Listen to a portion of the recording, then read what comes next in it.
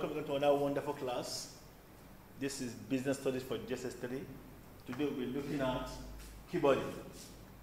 This you have done in your ICT class and also in your data processing.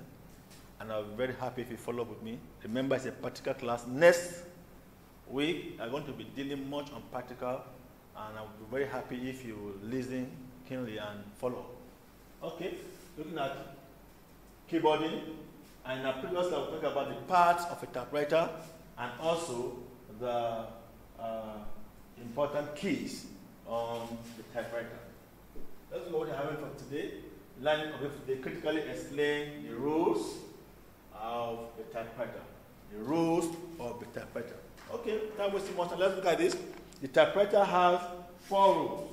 That is, the first one, the second one, the third one, and the fourth rule. The upper one is called the top rule.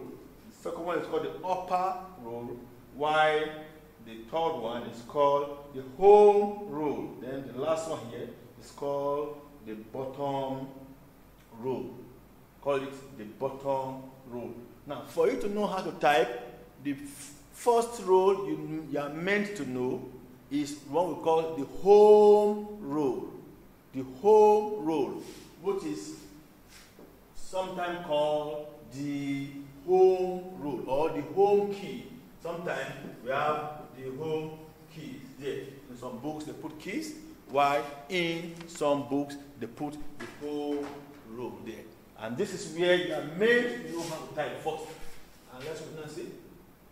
Okay, you can see the picture there. The home rule or the home key. Now, what are the home keys? They are what? A, S, D, F. And what's the other one now? J, K, L. J, K, L. Remember, this is the first place you put your fingers to learn how to type. And you can see it from the screen now. You can see the person is typing. That's the first place he has to put his hand, or the one of the fingers, so that he can be able to learn how to type. Let's go further. Now, still on the home rule. Remember, it's now called the home rule or the home key. A, S, D, F. J, K, and what? And L. I want you to memorize this to know it offhand, and also to also place your fingers on them. You can try this at home on your keyboard, typewriter keyboard, or your computer keyboard. Just place a finger on it, then you go on this.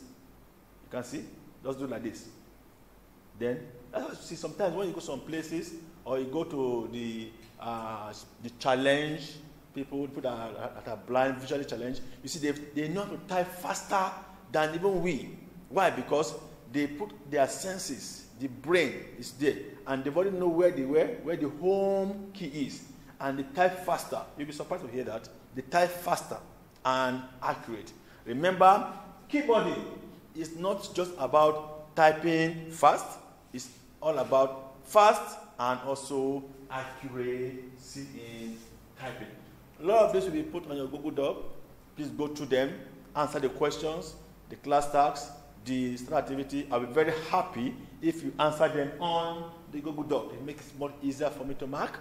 I wish you good luck. Please go through your work, read very well, and stay safe. Thank you, and God bless you.